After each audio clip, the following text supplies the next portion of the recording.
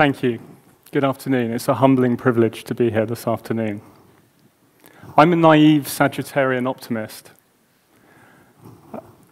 and I see a world of people helping one another to achieve their potential in a beautiful environment.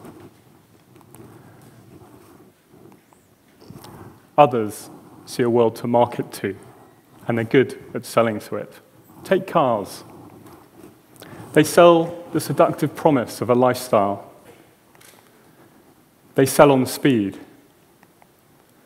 They sell through oozing, sexy sounds. They sell freedom. In short, they sell desire, and we cannot resist. But in a resource-constrained world, they're contributing to a problem of alarming magnitude. Today, right now, we're presiding over the first mass extinction event on this planet for 65 million years. And yet, whilst almost all of us understand this, the truth is that in the developed world, very few of us have materially changed the way that we live. And why might this be? In communications terms, activists lobby, but their message does not appeal to many. Scientists, well, they know the data, but their analysis and their prognosis tend to scare and paralyze rather than mobilize. Politicians, business leaders, and even celebrity often preach, and none of us like being told what to do. And as for us, we're all just too busy, leading very complicated, complex lives and juggling often competing priorities. But perhaps great creativity can help us find a path through. Great creativity is astonishingly, absurdly, rationally, irrationally powerful. Great creativity can spread tolerance, spread freedom, can shine a spotlight on social deprivation. Great creativity is the meme maker that puts slogans on our t-shirts and phrases on our lips. What if great creativity could be used to help inspire people to lead a more sustainable life, to turn it from a chore to a pleasure, to move it from being something we feel we ought to do to something that we want to do, to make leading a greener life a little more cool, a little more desirable?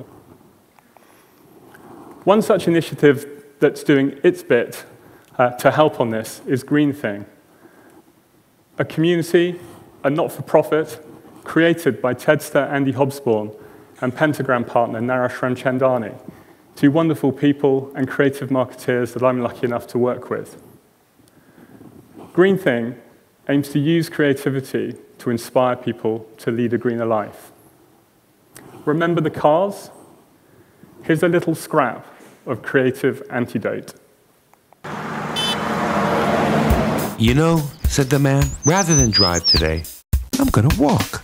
And so he walked. And as he walked, he saw things, strange and wonderful things he would not otherwise have seen.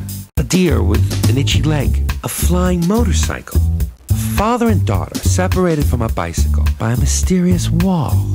And then he stopped. Walking in front of him was her. The woman who as a child had skipped with him through fields and broken his heart. Sure, she'd aged a little. In fact, she'd aged a lot. But he felt all his old passion for her return. Ford, he called softly, for that was her name. Don't say another word, Gusty, she said, for that was his name. I know a tent next to a caravan exactly 300 yards from here. Let's go there and make love. In the tent, Ford undressed. She spread one leg and then the other. Gusty entered her boldly and made love to her rhythmically while she filmed him because she was a keen amateur pornographer.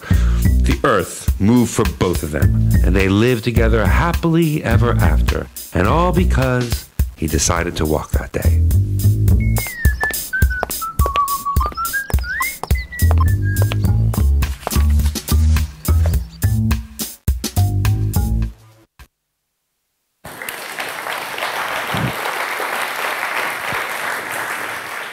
Thank you, Naresh and Stephen, for that.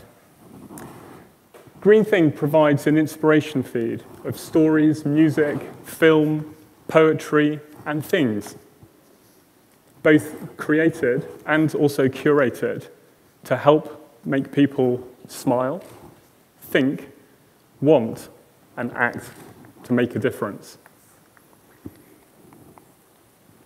Like these gloves I'm wearing, lost single gloves, found around the world, sent into Green Thing, lovingly tended and restored, and then marketed as something altogether more wonderful.